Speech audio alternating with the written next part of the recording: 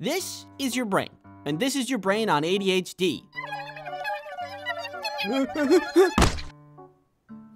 Wait, so it turns out your boy has ADHD. Who would have guessed? I got officially diagnosed about a year ago now. The process for getting diagnosed was odd. I didn't really know what to expect when getting diagnosed, but I didn't expect it to include wires, that's for sure. By the way, two things. One, I am not a doctor, so always get a professional diagnosis if you suspect anything. And two, ADD is no longer a thing. It is all under ADHD now, with two flavors. There is the inattentive type and the hyperactive type. And apparently, I am the inattentive type. So, all of this started with good old classic denial. I had a lot of ADHD symptoms for a long time, and we'll go over specifics later, but have you ever noticed in TVs and movies where ADHD is just like, ooh, a squirrel, ooh, a ladybug, ooh, a piece of candy? Ah! Well, that's only on the surface level of ADHD, and unsurprisingly, it is a much more complicated thing than popular media makes it out to be.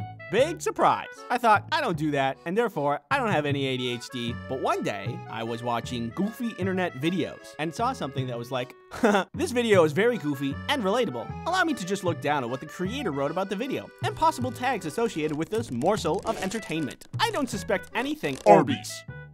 This probably doesn't mean anything. This started to happen more and more until I started to ask some serious questions about myself. And I'll tell you how I figured out that I have ADHD. But first, you don't like watching sponsorships. But what if you could watch an entire sponsorship segment in under 1 second? Introducing the All-at-Once-a-tron. Just get inside and I pull this lever and... well...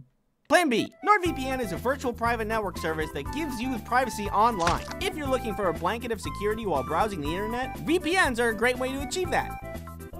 Using NordVPN encrypts your browsing activity, so nobody knows who you are or where you're going. NordVPN can be used as an ad blocker, so you can get around annoying ads.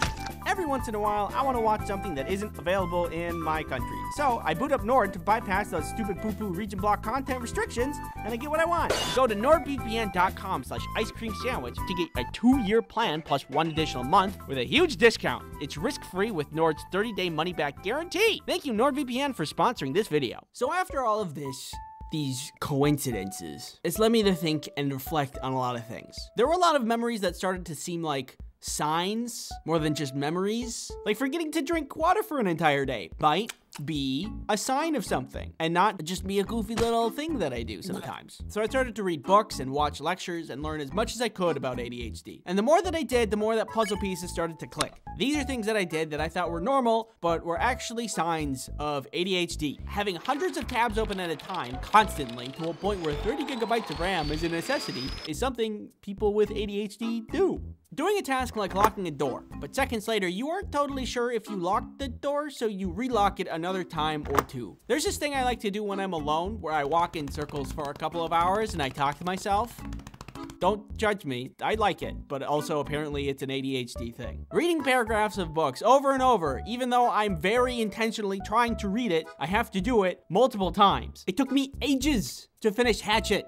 Ages! And it wasn't even that good. Going to do a task and forgetting what the task was on my way to do it because I'm thinking of something in the meantime. Chronically. Like this happens every day, all day. Like this one time, Kelly wanted some chocolate and I was like, I can get you chocolate. And I went to the kitchen to go get chocolate. But from point A to point B, I just got distracted. And I kind of found myself holding chocolate. And I was like, oh, yeah, I'm hungry for chocolate. And I eat it. And I get back to the room where Kelly was sitting and she was sad because I was eating her chocolate. I don't know how to explain it other than like, I didn't mean to do that. It just happened. And it happens a lot. Caffeine does not work on me and just makes my heart rate go up. Contacting me is a nightmare and usually takes a couple of messages until I get around to it. Not doing things right up until the deadline. That one's a common one. And the list goes on. So after all of this reflection and learning, I have very strong suspicions that I have ADHD. So I had to get a professional to assess me and look at my brain. Oh God. The assessment included a bunch of questions, but the first part of it included this new test, which I think was called an EKG. They strap a bunch of wires to your head and measure your brain waves. The instructions were to stay still and do not move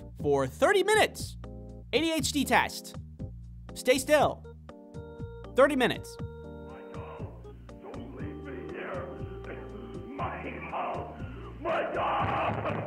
Help You already know the results. I had ADHD, and I felt weirdly relieved. There has been a lot of frustration in my life because despite trying really hard to focus, I could only achieve half as much as other people. So despite still having issues with it, it feels good to know why. I never expected that was going to be a meaningful thing to me, but here we are. Anyway, after my diagnosis, there was talk about medication, and that did not go well, but I'm going to make a second video about that. I have an idea of what I'm going to say, but since we're entering medication territory, I want to try to be a little bit more thoughtful about how I go about the video. So, need a little bit more time. Thank you for your patience about it. I wish you the best, and thank you for watching. Oh, piece of candy.